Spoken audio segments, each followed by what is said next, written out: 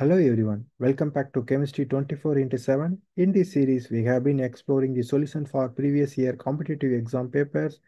If you are new here, don't forget to subscribe and hit the bell icon for notification. Let's see what's today's problem. So this is the problem from CSIR 2023. So according to this question, here you see this substrate initially react with LDA and followed by bis trifluoromethane sulfonyl aniline in second step, which react with palladium tetrakis in the presence of lithium chloride with this organostannine, which produce one product. So here you see there are four options. Let's figure out together which one is the correct option for this question. So let's see the first reaction condition, which involves the use of LDA. So LDA we have already discussed a lot in our channel.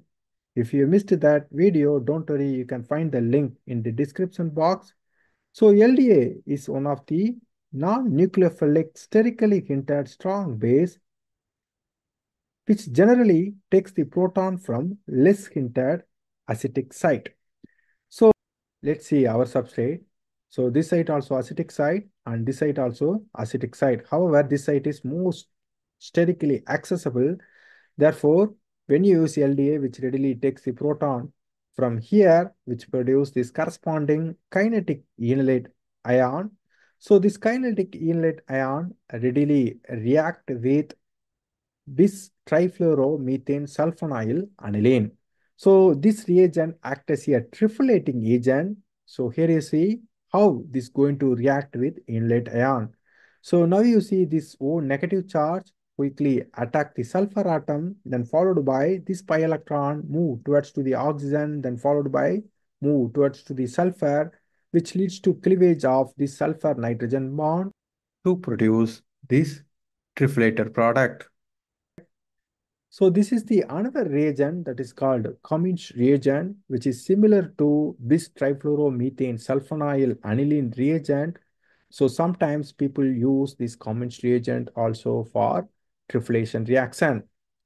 Now I know some of you might be wondering if the oxygen in the enolate carries a negative charge and is highly electronegative, why does it react with electrophile instead of the carbon? So, well, let me break it down. So, firstly, because of oxygen is more electronegative, it holds on a negative charge more strongly than the carbon does. So, this actually makes that oxygen center more nucleophilic than carbon, which means it's more likely to attract and react with electrophile like this reagent. So, secondly, there is a issue of steric or the spatial arrangement of atoms in the oxygen atom is more accessible because it is not crowded as in the carbon side in the enolate. So when the bulky reagent like this comes in, it finds it easier to reach to the oxygen rather than this carbon nucleophilic center. So the combination of oxygen strong nucleophilicity and the easier access due to the less steric hindrance makes O-Triflation is favored when compared to the C-triflation. That means that carbon triflation. The second step, which involves the use of palladium tetrakis, lithium chloride, and organostannine. Once you see this condition, most of them will get an idea about Stille-crosscoupling reaction. The Stille-crosscoupling reaction we have already discussed in our channel. If you missed that video, don't worry, you can find the link in the description box. So according to Stille-crosscoupling reaction, initially palladium tetrakis in the presence of lithium chloride.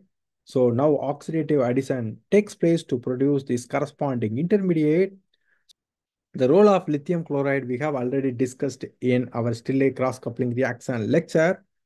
So this intermediate react with this organostannine, which quickly undergo by transmetallation and followed by a reductive elimination sequence to produce this corresponding product. So here you should note it down the stereochemistry of this alkene geometry. So this alkene geometry stereochemistry is trans. So this is never changed after this Stille-crosscoupling reaction. So now you see the stereochemistry of this alkene geometry. So this one is doesn't changed after the Stille-crosscoupling reaction. So based on our discussion among these 4 answer. The correct answer for this question is answer 4. So that's it for today's problem. If you enjoyed this video, just give it a thumbs up and share it with your friends, and don't forget to subscribe for more engaging content like this. And finally, thanks for watching. Bye bye.